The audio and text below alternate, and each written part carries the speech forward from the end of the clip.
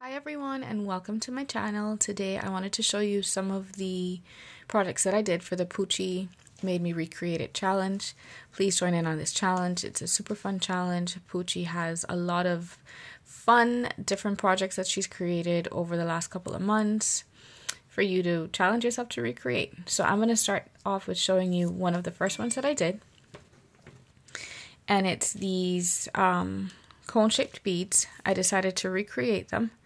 And I used the pom-poms and I used a little bit of trim, gemmy trim around it to make these little ice cream cone looking bead charms. So that's one of my first projects that I decided to recreate that Puchy made, inspired by Puchy.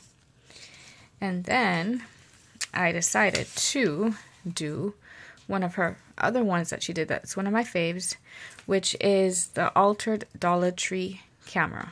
So I painted mine, added a few charms here, added a little bit of washi tape. I made this into a shaker window.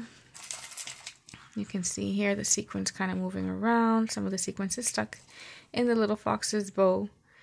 Bring it up for a close-up so you can see. And this is just, I backed it up with some clear acetate. So it's an acetate window.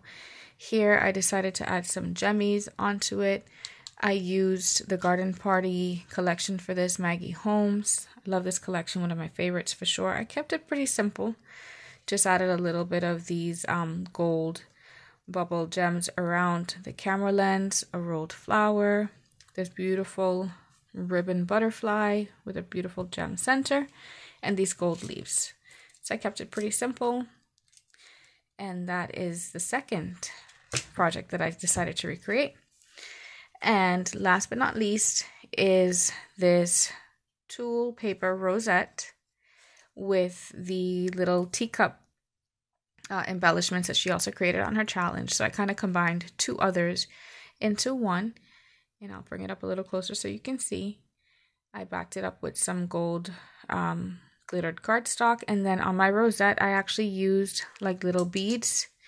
Some of them are falling off, to create, instead of like the glitter or the sequins, to add that little extra pop.